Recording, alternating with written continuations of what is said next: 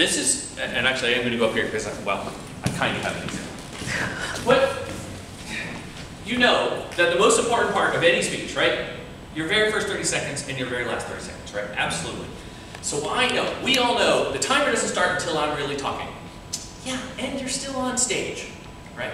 So what you might do is before the meeting or even as you're coming up, have that there so that, I'll come back to the starfish, but have that there before you get started.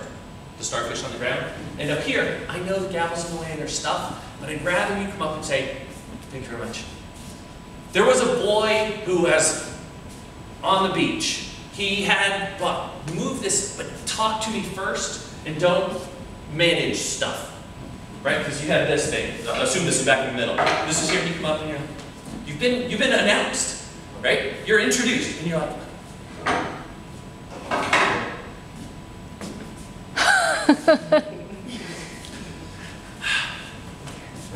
right? So did you pull your pants?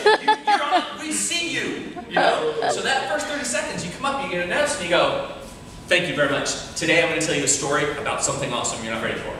There was a little boy on the beach, and get this out of the way like that. You can kind of handle this as you go without being terribly distracting, I think. And Michael, you had to do it because your sergeant arms couldn't do that. You were the guy, right? So yours is the same but different, right? So get that out of the way, and then with the starfish, the thing is, you had it, and you said, and you saw a bunch of starfishes on the ground. See my starfish? Right? It's a little goofy to put it all together. So drop it before you start talking, right? I know this is a little like minor stuff. All the power in the world is first. Don't let me watch you hem and haw and fix stuff. Okay? You have a great voice. You're strong. It's very good. I would like more vocal variety from you.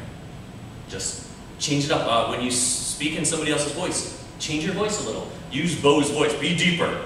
And my mom said, you should do this. Whatever. I think that's really important. That's a different piece of vocal variety, but it's characters. If you use a character in your story, act more like that character.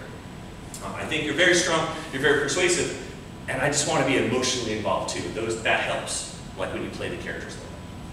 I think you're great. Thanks.